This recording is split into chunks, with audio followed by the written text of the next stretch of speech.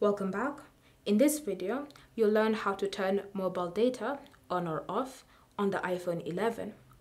So begin by opening the Settings app, and in Settings, you can tap on Mobile Service. Then from here, you should see Mobile Data. To enable it, all you need to do is simply tap on the toggle like that to turn it on. And if you want to turn it off, just tap on the toggle and it will turn off.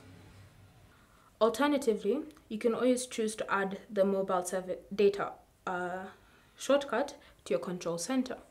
So simply access your control center, and then you want to long press on it and then select Add a Control.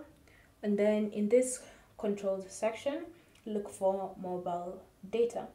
If you can't find it, just use the search function and look for it there.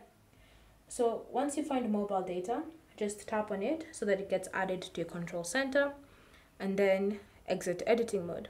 So now, whenever you want to turn on mobile data and you don't want to go all the way to your settings app, you can just access control center and enable it or disable it from there. Thank you for watching. If you have any questions or comments, leave them down below and we'll get back to you.